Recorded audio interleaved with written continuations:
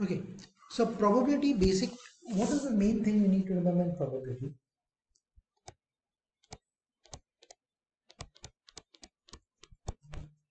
What is the first and foremost thing? What is the probability defined as? So the likelihood of an Event of a happening, favorable correct? event occurring. So probability of any event A is the number of point in that divided by Over number the of points in all the sample possible space. outcomes.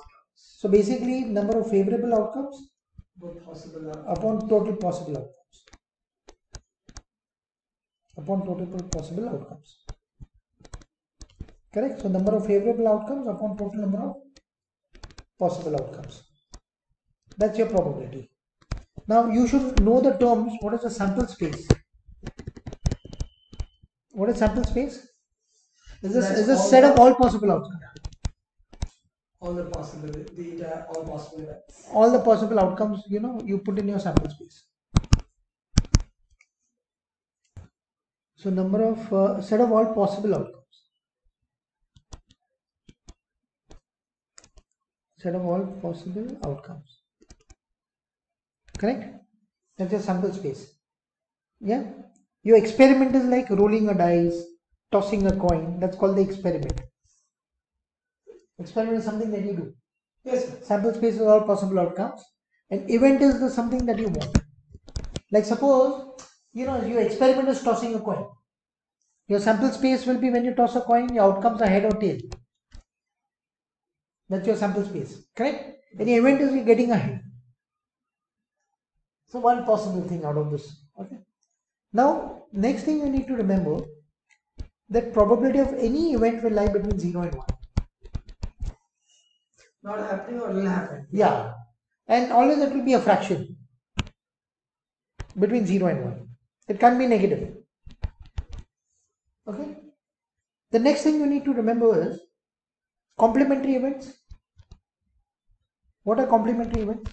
Something that happen together or happen linked to each other. Now, complementary events when you're looking at. So I can show you complementary events with a Venn diagram. So if you think of a Venn diagram, if this is event A, this is A dash. Means it rains, probability that it rains, and the probability it does not rain. Those are complementary events. Correct? So probability of A dash is 1 minus probability of A. Suppose probability that it rains is 0.7. What is probability it won't rain? 0.3. 0.3, 1 minus. So these are complementary events. The next thing you need to remember is your addition theorem.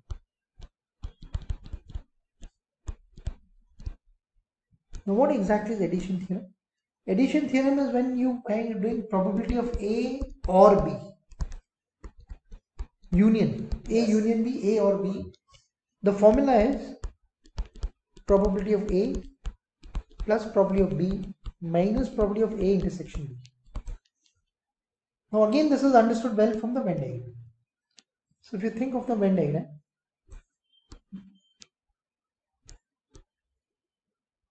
correct? This is A, this is B. Now this is probability of A or probability of B. Now what is happening is this middle part is getting counted twice. So you minus. So minus that once.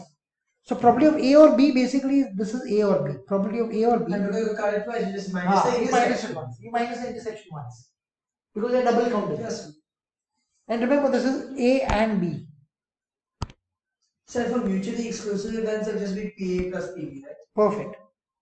What are mutually exclusive events? That one can only happen, the other one doesn't happen. So there'll be no intersection. There's no intersection. So mutually exclusive events. So can mutually exclusive events happen together? No. No. So if you think of the mutually exclusive event, as you correctly said, there are two disjoint sets as we call it. So for mutually exclusive events, you must remember that probability of A union B is probability of A plus probability of B. And probability of A intersection B is equal to 0. Yeah. There's no intersection. These are mutually exclusive events. Now the next thing that you need to remember is conditional probability.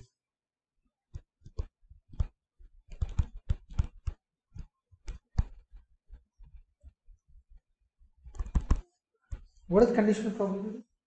So that one can happen based on the other one happening only. So like A given if B. A happens, only then we have the chance of happening or not. Correct.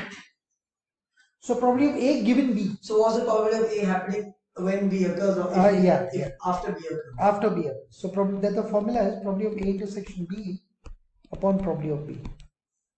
And so B again if you're A looking is B, yes, so again if you're looking at your Venn diagram, so what is it, so A given B, so probability that B happens, so this is probability that B happens, and after B happens, what is the chance that A happens?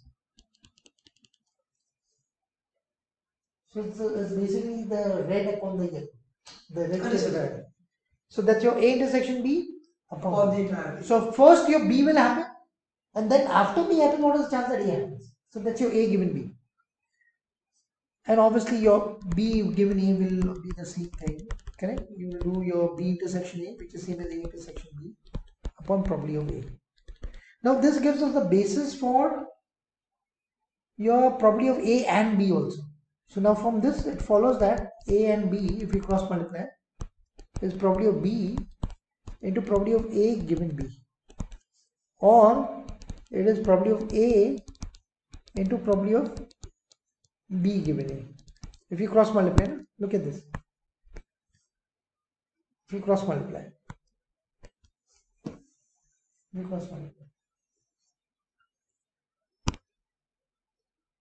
the next important thing you need to remember is independent events.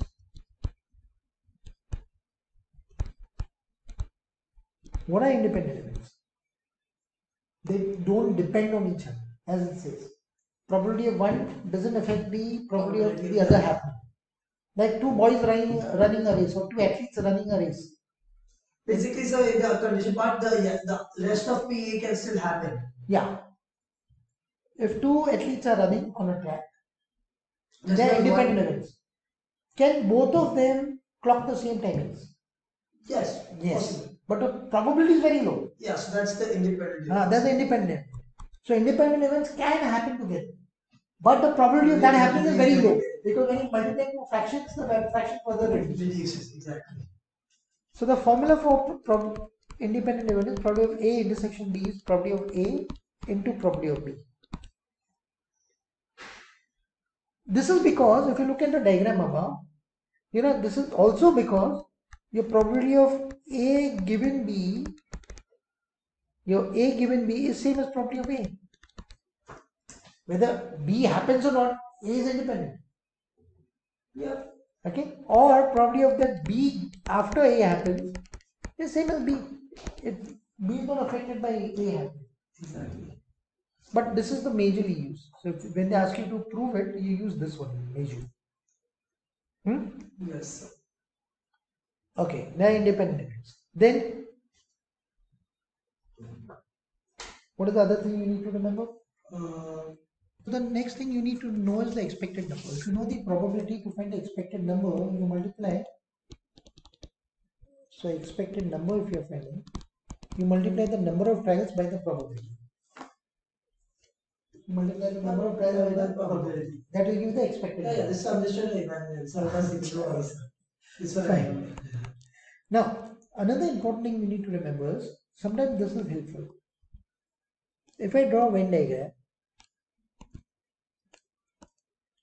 this is your set A, this is your set B. This is your A intersection B. Yes, sir. The middle part, yeah.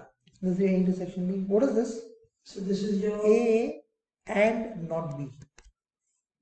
A complementary B. Also, I was just taking what A is this? upon B. No, nothing. All that, no, you can't. You can't no. What is this? This is not A and B. So that means this gives us the basis for, so probability of A is equal to probability of A intersection B plus probability of A intersection B dash. So an A dash intersection B, sir. Oh, probably sorry, probably an A. Yes. Means A happens whether B happens Yeah. or not. This part I am talking about. Yes, sir. Yes, sir. Yes. With the total of this and this. And similarly, probably of B will be B, A happens and B happens, or A does not happen and B happens. You won't be happy. So sometimes this is useful. So This all is a good one, sir. this is very important. It's not there in your formula booklet. So these are all the formulas you need to remember for your probability. This from the basis of your probability.